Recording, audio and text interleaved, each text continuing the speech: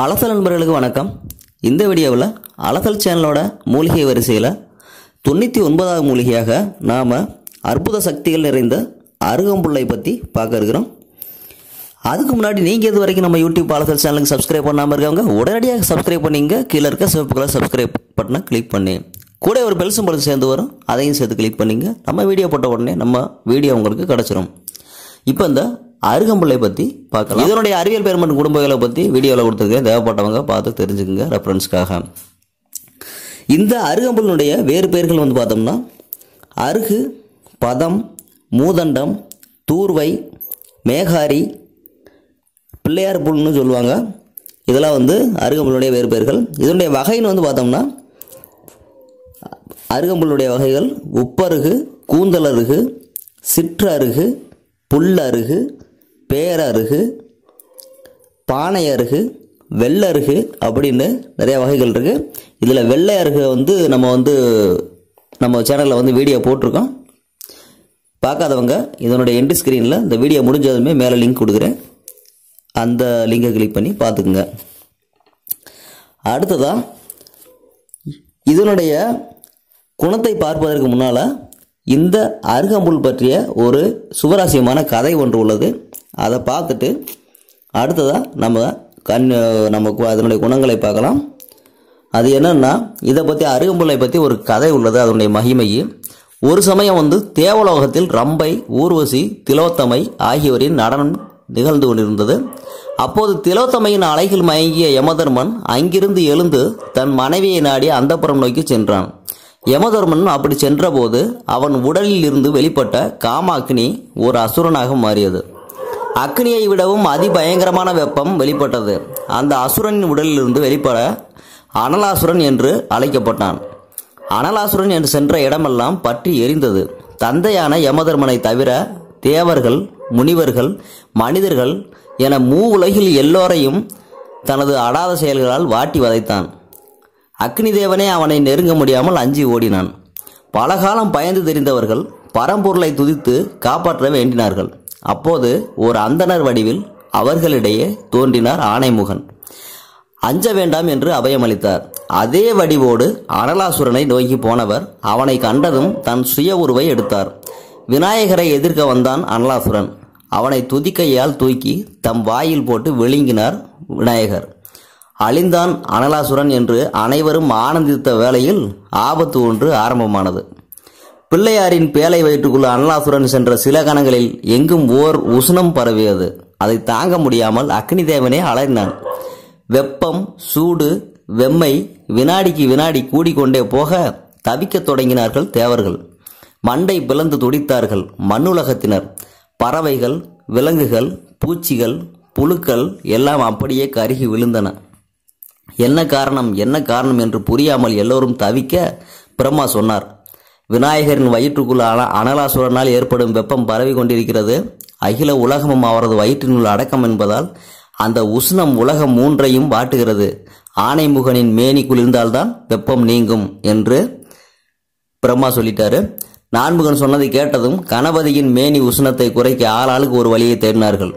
குடம் குடமாக பாலை ஊட்டினார்கள். ஒருவர் அக்னியோ எங்கே கிட்ட போனால் தானே எரிந்து விடுவோமோ என பயந்து ஒதுங்கி நின்றார் அக்னி தேவனே.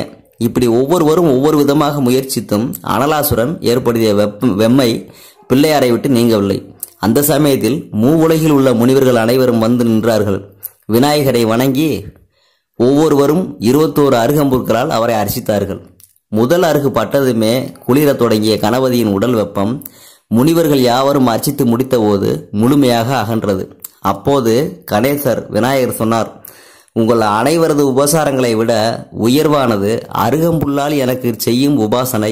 எத்தனை பெரிய அளவில் பலவித பூக்கள், பத்திரங்களால் எனக்கு நீங்கள் அர்ச்சனை செய்தாலும் அருகும் வன்னியுமே எனக்கு மிகவும் பிடித்தமானவை அப்படின்னு சொல்லிட்டு மறைஞ்சார்.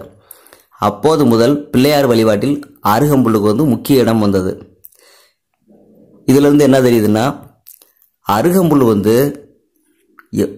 அருகம்புல்னுடைய அந்த அனலை குறைக்கக்கூடிய தன்மையை வந்து இந்த கதை வந்து நமக்கு விளக்குது. அதுக்கு எடுத்துக்காட்டாக சொல்கிறது அந்த கதை.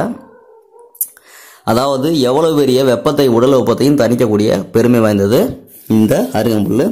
இதனுடைய குணங்கள் வந்து பார்த்தோம்னா உடலில் வந்து நோய் எதிர்ப்பு சக்தியை வந்து கூட்டுது, கிருமிகளை வந்து அழிக்கக்கூடியது, இதய நோய், இரத்த குழாய் அடைப்பு, நரம்பு பலவீனம், சிறுநீரக நோய், மாதவிடாய் பிரச்சனைகள், பெரும்பாடு, வயிற்றுப்புண், வாத பித்தம் கபம் இந்த 3 குற்றங்களையும் சமப்படுத்தி உடலை வந்து நோய் இல்லாமல் பார்க்குது. அடுத்து கண் நோய்கள், மேக நோய், வெள்ளை வெட்டை, சொறி, சிரங்கு, அரிப்பு, படை இது எல்லாமே சரி பண்ணுது. உடலுக்கு வந்து குளிர்ச்சியை தருது. ஆக மொத்தம் உடலை வந்து ஒல்லியாகவும் இல்லாமல் குண்டாகவும் இல்லாமல் நோய் இல்லாமல் நொடி இல்லாமல் வாத பித்த சிலைத்துமை எதுவுமே எல்லாத்தையும் வந்து சமப்படுத்தி உடலை வந்து சரியான நிலையில் வைக்கக்கூடிய தன்மை இந்த அருகம்புல்லுக்கு உண்டு. இதனுடைய மருத்துவ பகுதிக்கு செல்வோம். 1 கிலோ அளவுக்கு சுத்தம் பண்ணி அருகம்புல் எடுத்துக்கங்க.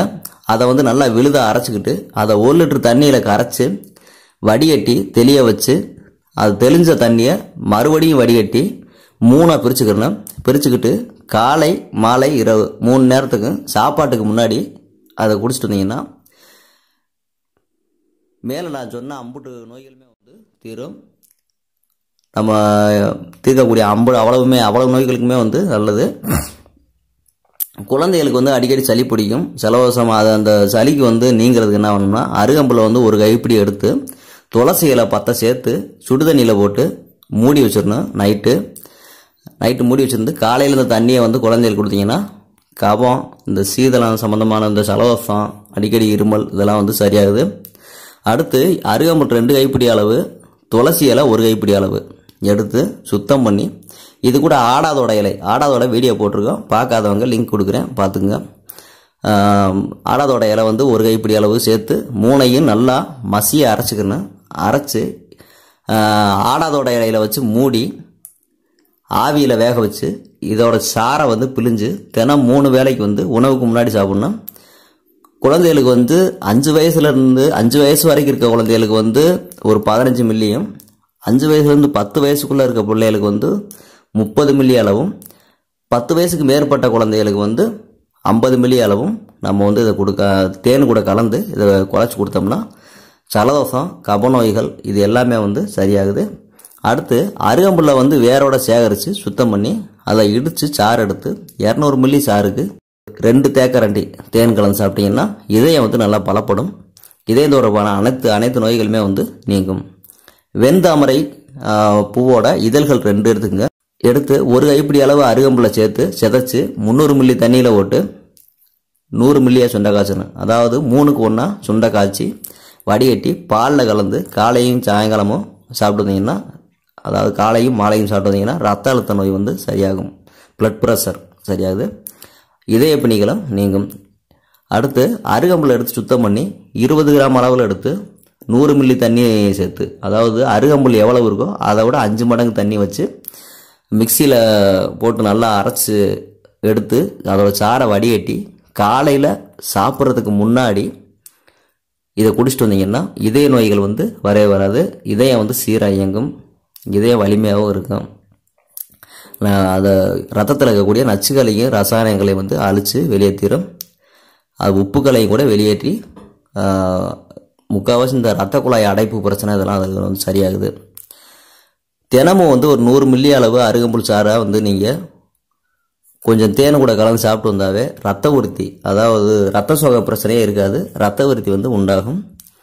அருகம்புல் வந்து 1 கைப்பிடி அளவு எடுத்துக்கங்க. காணாவாழை இலை வந்து 1 கைப்பிடி, இது 2ஐயும் வந்து நல்லா அரைச்சி ஒரு நெல்லிக்காய் அளவு எடுத்து 1 டம்ளர் பாலில் கலந்து தினம் வந்து சாப்பிட்டு வந்தீங்கன்னா ஆண் பெண் 2 பேருக்குமே ஏற்படக்கூடிய வெள்ளை ஒழுக்கு வந்து குணமாகும். வெள்ளை ஒழுக்கு என்பது வந்து சிறுநீரில் வெள்ளையான திரவம் கலந்து போகக்கூடிய ஒரு நோய். அடுத்து அருகம்புல், காணாவாழை இலை, அசோக மரப்பட்ட தூள். அசோக மரத்தை பற்றி விரைவில் வீடியோ போடுவோம் பாருங்கள். இந்த அருகம்புல், காணாவாழை இலை, அசோக மரப்பட்ட தூள் தலா 1 கைப்பிடி அளவு எடுத்து அம்மியில் நல்லா அரைச்சி 7 நெல்லிக்காய் அளவுன்னா, ஒரு நெல்லிக்காய் அளவுன்றது வந்து ஒரு குத்து மதிப்பாக எடுத்துக்கிட்டோம்னா ஒரு 20 கிராம் 30 கிராம்குள்ளே இருக்கும். ஒரு 100 கிராம்னு வச்சுக்கோங்க. அருகம்புல், காணாவாழை இலை, அசோக மரப்பட்ட தூள் இது வந்து ஒவ்வொரு கைப்பிடி எடுத்து அம்மியில் நல்லா அரைச்சி எடுத்துக்கிட்டு காலையும் மாலையும் இதை வந்து சாப்பிட்டு வந்தீங்கன்னா பெண்களோட உதிரப்போக்கு வந்து பெரும்பாடு இதெல்லாம் வந்து சரியாகுது. அதிகமாக ரத்தப்போக்கு வந்து போகாது. அந்த அதிகமாக ரத்தப்போக்கை வந்து இது வந்து சரி பண்ணுது. குழந்தை இல்லாதவங்களுக்கு குழந்தை பாக்கியம் ஏற்படுவது கூட நிறைய வாய்ப்புகள் இருக்குது. இந்த மருந்தில் வந்து காலை மாலையும் வந்து ஒரு 50 கிராம் அளவு எடுத்து சாப்பிடுவாங்க. அடுத்து அருகம்புல் சிறுநெறிஞ்சி வேறு, நெறிஞ்சில் நம்ம வீடியோ போட்டிருக்கோம், பார்க்காதவங்க பார்த்துக்குங்க. அருகம்புல்லும் நெறிஞ்சி வேறையும் சமமாக எடுத்து ஒரு டம்ளர் தண்ணியில் போட்டு நல்லா காய்ச்சி அதை வந்து அந்த 1 டம்ளர் பாதி டம்ளர் சுண்டை காய்ச்சி அதை வந்து துணியில் போட்டு பிழிஞ்சு, சுத்தமான துணியில் போட்டு பிழிஞ்சு வடிகட்டி தினமும் 3 வேளை 50 மில்லி வீதம் சாப்பிட்டு வந்தீங்கன்னா 3 நாளில் நீர்க்கடுப்பு, ஆசனக்கடுப்பு இதெல்லாம் வந்து சரியாகுது. அடுத்து அருகம்புல்லை வந்து வேரோட கொண்டு வந்து சுத்தம் பண்ணி அதை அரைச்சி விழுத எடுத்து 1 மண்டலம் 48 நாள் வந்து தொடர்ந்து சாப்பிட்டுருந்தீங்கன்னா அஸ்தி, வெட்டை நோய், மூளைவெட்டை, நரம்பு வந்து பலப்படுது, அந்த மூளைவெட்டை நோயெல்லாம் நீக்குது. ரத்தத்தில் சேர்ந்துடக்கூடிய விஷங்களை வந்து நீங்கள் எந்த வகையில் வந்து இந்த அருகம்புல் எடுத்துக்கிட்டாலும் இந்த உடலில் சேர்ந்துடக்கூடிய நச்சுக்களை வந்து கண்டிப்பாக நீக்கிறோம். அடுத்து அருகம்புல்லை வந்து வேரோட பிடிங்கி வந்து சுத்தம் பண்ணி இதுக்கு சமமாக மிளகு சேர்த்து மை மாதிரி அரைச்சி ஒரு 20 கிராம் அளவு காலையும் மாலையும் 5லேருந்து ஒரு 10 நாள் வந்து சாப்பிட்டு வந்தீங்கன்னா வெள்ளை வெட்டை நோய் வந்து நிவர்த்தி ஆகுது. இதுக்கு பத்தியை வந்து புளி இல்லாமல் புளி சேர்க்கக்கூடாது, பாதி உப்பு சேர்க்கலாம். அடுத்து அருகம்புல் வேர் வந்து ஒரு கைப்பிடி அளவு எடுத்து அதை வந்து ஒரு 20 மிளகு சேர்த்து நசுக்கி ஒரு 1/4 லிட்டர் தண்ணியில் காய்ச்சி கஷாயமாக தயாரித்து பாலில் கலந்து சாப்பிட்டு வந்தீங்கன்னா மேக சூடு வந்து தனியும். அருகம்புல்லை வந்து காய வச்சு சூரணம் தயாரித்து 2 சிட்டிகை அளவுக்கு, சின்னவங்களுக்கு 500 மில்லி அளவும், பெரியவங்களுக்கு வந்து காலையும் மாலையும் உணவுக்கு முன்னாடி தேனில் குழச்சி சாப்பிட்டு வந்தீங்கன்னா உடலில் எந்த பிணியுமே வந்து வராது. அடுத்து அருகம்புல்லை வந்து வேரோட பிடிங்கி வந்து சுத்தம் பண்ணி 100 மில்லி அளவு சாறு எடுத்து 100 மில்லி பாலில் கலந்து தினம் 5 நாள் தொடர்ந்து சாப்பிட்டு வந்தீங்கன்னா உடல் சூடு வந்து தணியுது. மூலக்கடுப்பு அது கூட சேர்ந்து ரத்தம் வடிகிற பிரச்சனையும் நிற்கும். அடுத்து அருகம்பேர், மிளகு, சீரகம், அதிமதுரம், சித்தரத்தை, மாதுளம்பு இதெல்லாம் வந்து சமமாக சேர்த்து தேவையான அளவு தண்ணியை சேர்த்து காய்ச்சி கஷாயமாக தயாரித்து வடிகட்டி கல்கண்டு சேர்த்து குடிச்சிட்டு வந்தீங்கன்னா சகல விஷமும் வந்து நீங்கும். அதாவது சின்ன சின்ன விஷத்தன்மைகள் எல்லாமே வந்து நீங்கிடும். வெட்ட நோய் வந்து தீரும், மூளைச்சூடும் தனியும்.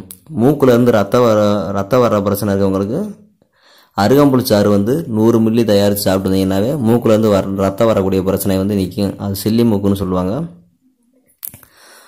அடுத்து அருகம்புல்லில் வந்து தண்ணியை தெளித்து இடித்து பிழிஞ்சு சாறு 1 லிட்டரு அளவுக்கு எடுத்துக்கிட்டு தேங்காய் எண்ணெய் வந்து ஒரு 1/4 லிட்டரு சேர்த்து வச்சுக்கிட்டு தனியாக அருகம்புல்லை அரைச்சி விழுது ஒரு எலுமிச்சங்களவு இது கூட சேர்த்து காய்ச்சினீங்கன்னா ஒரு மெழுகு பதம் வர அளவுக்கு காய்ச்சணும். அந்த அளவுக்கு வந்தோடனே அந்த பதத்தில் எடுத்துக்கிட்டு தீ சுட்ட புண்ணு இருந்துச்சுன்னா அதில் தடவி வந்தீங்கன்னா அது வந்து ஆறும். சேத்து புண்ணு கூட இதை போடலாம். அது மட்டும் இல்லை,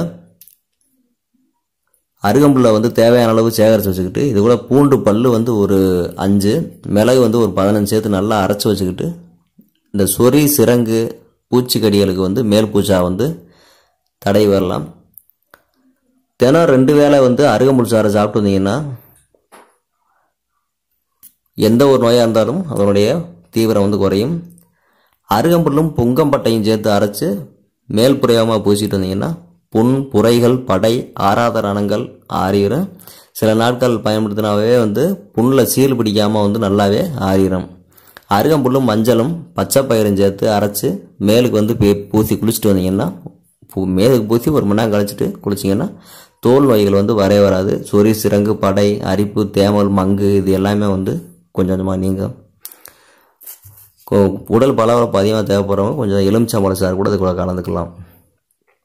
உடலுக்கு வந்து நல்லா அழகாக கொடுக்கும். தேமல் இருந்தால் கூட நீங்கிடும். தோலோட நிறம் வந்து பழையபடி மாறிடும்.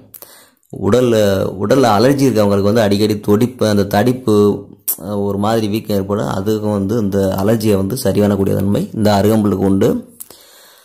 அடுத்து அருகம்புல் சாறு வந்து 1 லிட்டர் எடுத்து 300 மில்லி தேங்காய் எண்ணெய் கூட கலந்து இதில் 20 கிராம் அதிமதுரை பொடியை போட்டு சேர்த்து காய்ச்சி தைல பாத்திரத்தில் எடுத்து வடித்து வச்சுக்கோங்க. இதை தலைக்கு தேய்ச்சி குளிச்சுட்டு வந்தீங்கன்னாவே பொடுகு தொல்லை வந்து சரியாக அது நீங்கள் அடுத்து சொறி சிரங்கு அரிப்பு இது எல்லாமே இருந்தாலும் மறைஞ்சிரும். இந்த வீடியோவில் நம்ம அருகம்புல்லினுடைய மகத்துவத்தை பற்றி அலசலாம். இந்த வீடியோ பிடிச்சிருந்ததுன்னா ஒரு லைக் பண்ணுங்கள். இந்த வீடியோ சம்மந்தப்பட்ட கருத்துக்களை கீழே கமெண்ட் செக்ஷனில் சொல்லுங்கள். மீண்டும் ஒரு அருமையான மூலிகையினுடைய அலசலில் உங்களை சந்திக்கும் வரை உங்களிடமிருந்து விடைபெற்றுக் கொள்ளும் நான் உங்கள் நல்லசாமி. வணக்கம் நண்பர்களே, நன்றி.